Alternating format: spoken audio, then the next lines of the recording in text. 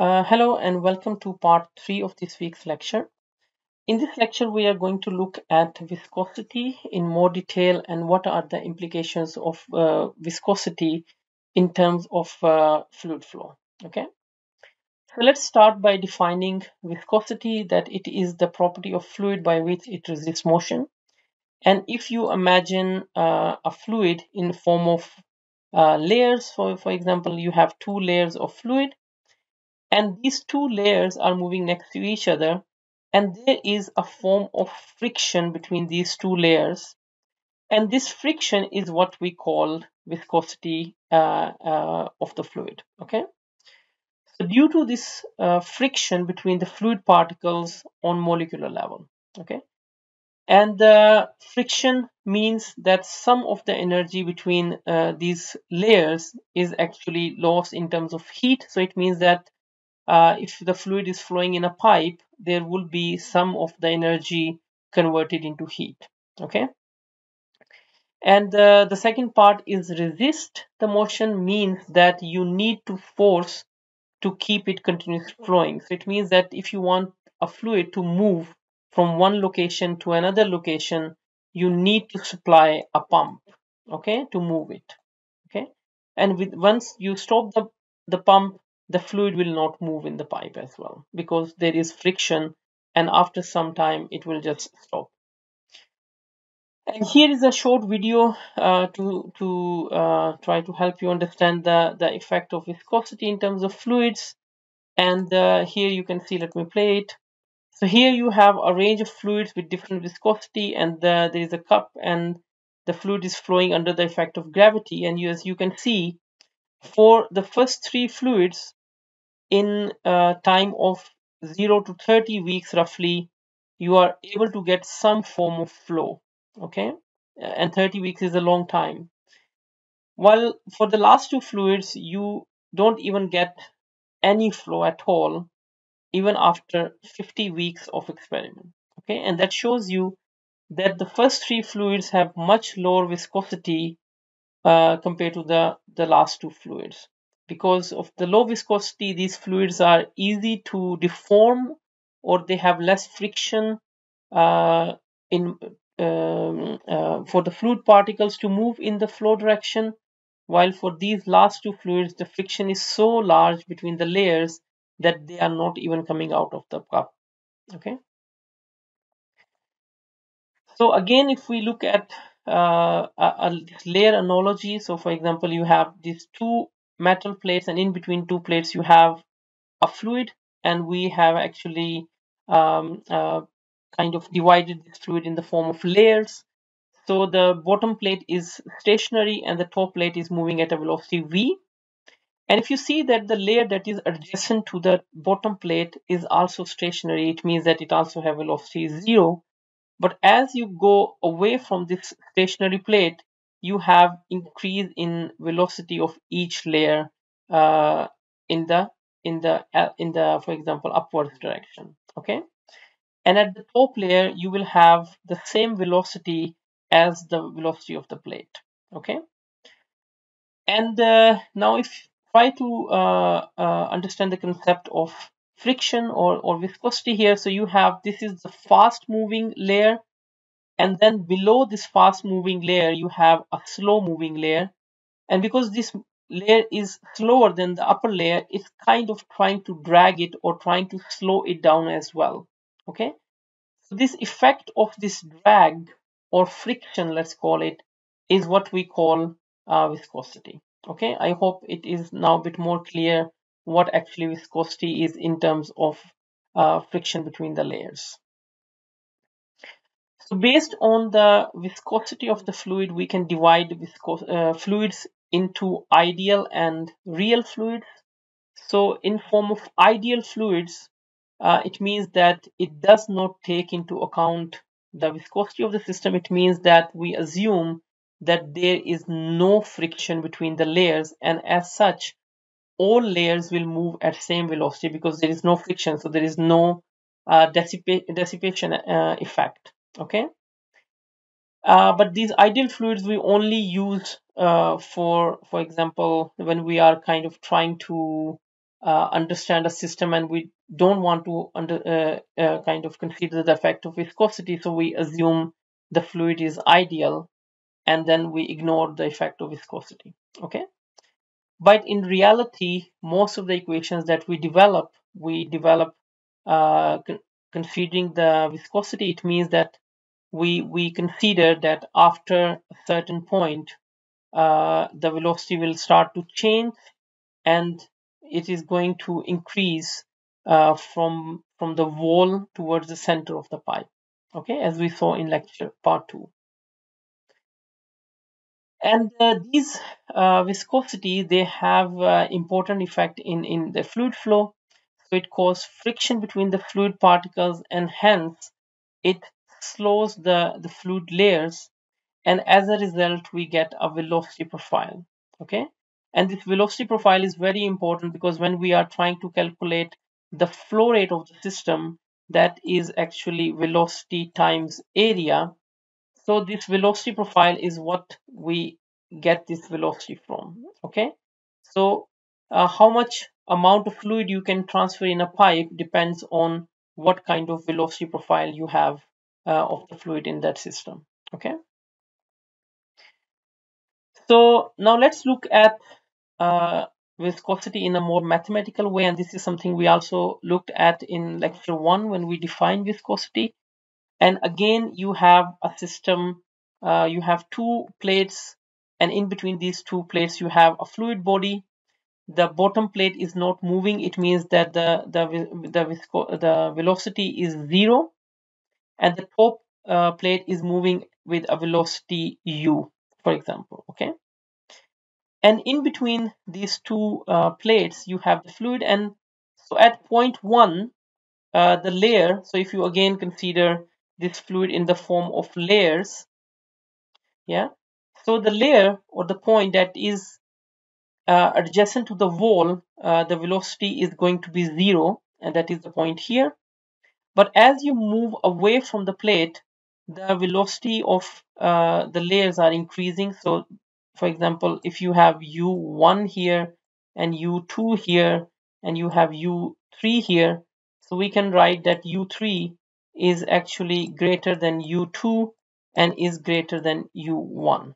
Okay, and as such, very easily we can see that the velocity is changing as we are moving in the y direction. Okay, and as such we can write that the change in velocity with respect to y direction, and this quantity mathematically what we call velocity profile.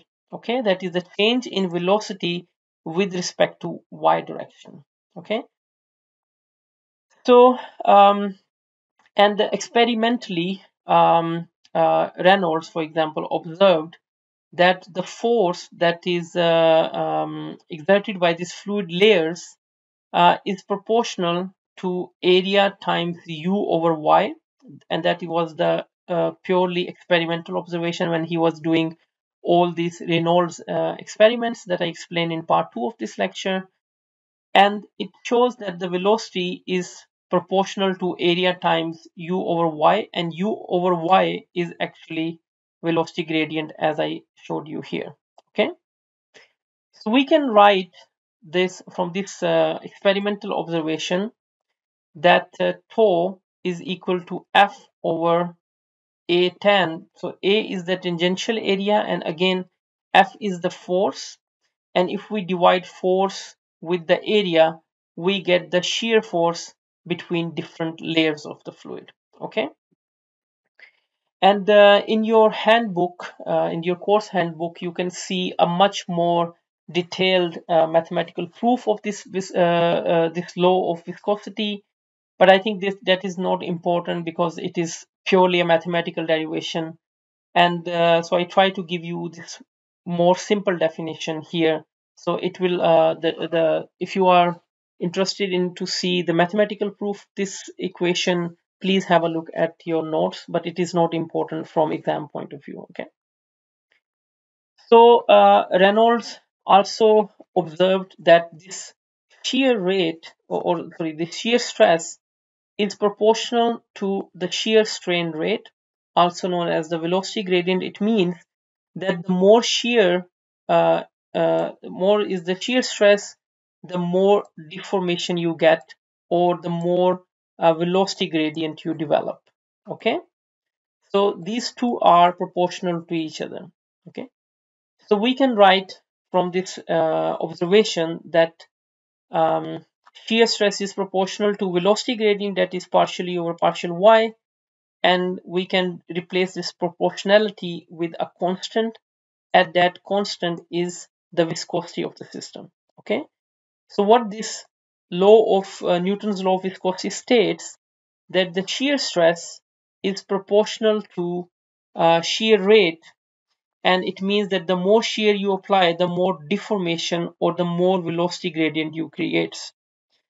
But what is important here, that if you plot this graph, this relation in the form of a graph, you can see that the shear stress increase the shear rate, but the viscosity of the system remains constant.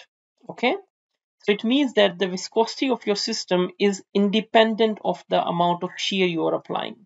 Okay, it means that the viscosity is not changing with by increasing the shear stress, because the shear rate is also going to increase, and this all is going to make the viscosity constant again. Okay, so these systems where the viscosity is not a function of shear rate, or where the viscosity is constant, is what we call Newtonian systems. Okay, it's not written here, but it's called Newtonian systems, uh, in which the viscosity is not a function of shear rate. Okay, and again, from first lecture, we know the units of viscosity, that is Newton second per meter square, or we have Pascal second. We have some other important units of viscosity as well, centipoise that you might see, and in SI units we can write it as 1 Pascal second. Okay, and here you have a chart of viscosity. There are different fluids, and these are the values of viscosity, just to give you a perception of how different fluids have different viscosity. Okay, uh, so we discussed the Newtonian fluids where the viscosity is independent of the shear stress. And in addition to Newtonian fluids, we have other fluids as well, where actually viscosity is a function of shear rate. Okay, so we have Newtonian fluids where again the viscosity is independent of shear stress or is constant. We have fluids that are called shear thinning, where viscosity decreases with shear stress. Okay, it means that the more amount of shear stress you apply, the easier it gets for the fluid to flow, and that is why it's called shear thinning uh, fluids. Um, Opposite to that, we have shear thickening fluids, that are the fluids where the viscosity increases as you increase the shear stress. Okay, and for example, one example of this shear thickening fluids are actually cornstarch. You might have seen many videos of people walking on cornstarch solution, and that is possible because of this shear thickening effect, that the more shear stress you apply, the more solid the material gets. Okay, and then we have Bingham plastic fluids, that is the example of a ketchup, for example, that it needs a certain value of shear stress before it starts to flow like a Newtonian fluid. Okay, so here the viscosity is again constant, but before it starts to flow, you need a certain value of shear stress to apply. Okay, and as I said, the example is ketchup, that you try to take it out, but once you hit it from the back, it starts to flow just like a normal fluid. Okay, so for these fluids where the viscosity is a function of shear stress, we can write a more generalized form here. So for example, where A and B and N are constants, and what it shows you that the viscosity is not constant anymore, and you need a different kind of relation between shear rate or velocity gradient to the shear stress. Okay, and this equation is called power law. Okay, so N is a dictation of if the velocity is increasing or decreasing. Okay, so again, you don't need to need a proof of this equation. um, uh, just try to understand that the viscosity, sorry, is now a function of shear stress here. Okay, so this term A plus B is what gives you equivalent to a viscosity. Okay, that was for the Newtonian case, for example.